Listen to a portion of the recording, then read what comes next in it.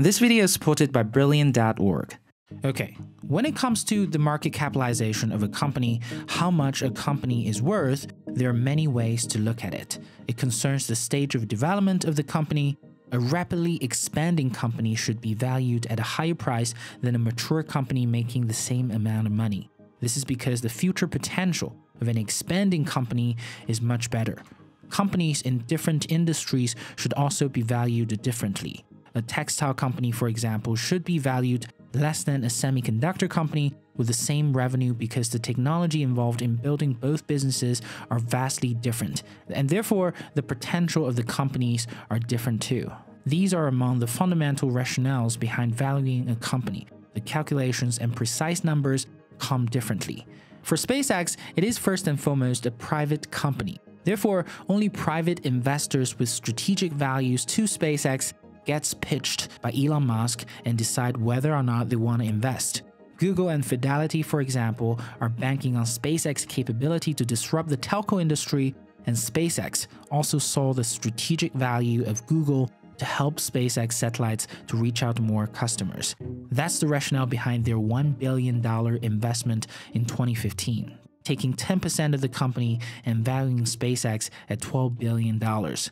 Fast forward to today, SpaceX has just raised $500 million, issuing 2.7 million shares at $204 per share. This values SpaceX at $33.3 billion. SpaceX investment this time is oversubscribed, which means SpaceX has investors lined up who wants to give money to SpaceX. Just in the past 4 years, SpaceX market cap has already increased threefold. The key question of this video today is not what SpaceX is worth now, but what SpaceX could worth in the future, provided all of its plans succeed. That's a big assumption, but we are seeing SpaceX making strides in some key areas, especially with the first Starlink launch a while ago. Although I want to evaluate the financial benefit of setting up a Martian base, I currently could not see a profitable industry supporting it. Therefore, for practical reasons, we will focus on the potential of Starlink in this video. There are three ways for SpaceX to play a role in the global satellite networks: as a launch provider, a white label infrastructure provider, or a holistic service provider, each more ambitious than the previous. The first is what SpaceX is doing right now. What SpaceX is to satellites is what Uber us. SpaceX is responsible for getting customers' payloads to a specific orbit, and that's it, nothing more. SpaceX provides the ride, its clients provide the rest. The valuation of SpaceX now is largely based on this scenario, and its launch businesses reportedly made $2.5 billion a year, and among that, $270 million are profits. That's a 10.8% profit margin, and it's incredibly close to Boeing's 13% profit margin and Lockheed Martin's 13.5% profit margin, two of the biggest competitors of SpaceX. And that means SpaceX can turn to a positive cash flow whenever it wants. That's why raising funding at this stage speaks volumes about SpaceX's commitments in building Starlink and Starship, because SpaceX does not need the money. There are three companies that can give us some ideas into what SpaceX's full potential is: Boeing, Huawei, and AT&T. They represent what SpaceX is worth now and what SpaceX could worth in the future. First of all, there's a significant overlap between SpaceX's current businesses and Boeing's defense and security business. If you're interested in the details, check out my recent videos on Boeing businesses in the link down below. But if you don't have time for that, here's the gist. Boeing makes $100 billion a year, and among that, $20 to $35 billion are from its defense businesses. That includes missiles, aircrafts, as well as rocket and spacecrafts.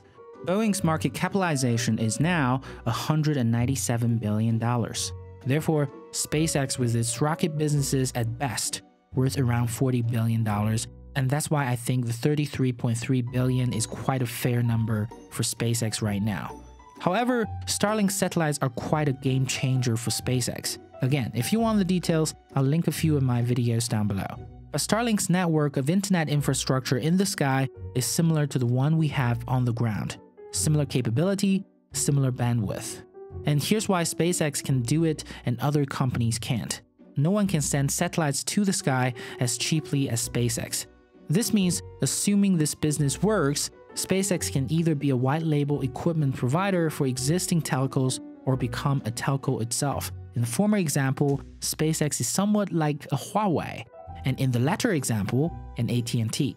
In both cases, SpaceX will have to manufacture satellites that receive and send signals to the ground towers. If we assume that SpaceX will simply provide equipment to telco around the world, Huawei's enterprise business is estimated to worth roughly $60 billion, and it is reasonable to project similar results for SpaceX. This is in addition to SpaceX's $40 billion rocket business.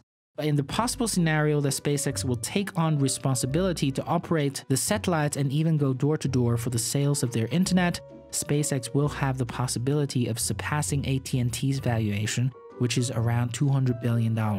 This number is still optimistic though. AT&T did not get its $200 billion valuation with just its internet services. It also provides TV services with DirecTV, media production services with Turner, HBO, and Warner Brothers. Therefore, it is reasonable to assume a possible valuation of over $100 billion on top of SpaceX's existing $40 billion rocket business. Of course, SpaceX might choose to be a service provider domestically in the United States and a white label equipment provider outside, and in that case, SpaceX will worth all three scenarios combined.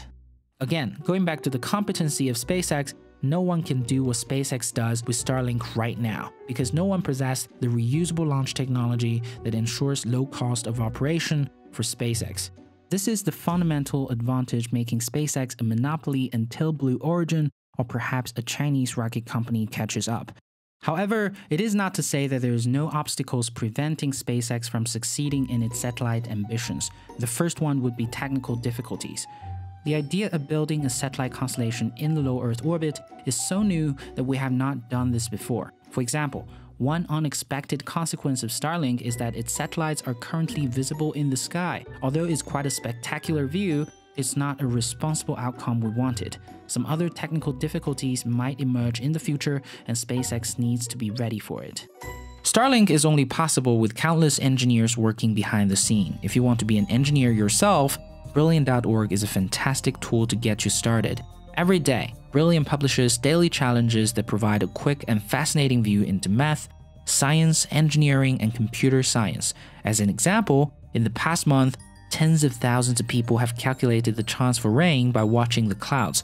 There's a full interactive course related to each daily challenge.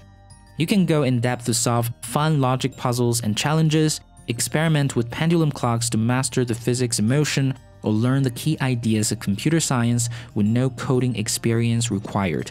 If you want to learn on the go, whether you're on a flight or traveling with spotty internet connection, you can now take courses offline with Brilliant's iOS and Android applications to spend uninterrupted time learning. So to support Curious Elephant and get unlimited access to Brilliant's courses and daily challenges, head over to brilliant.org/curiouselephant to get 20% off the annual premium subscription.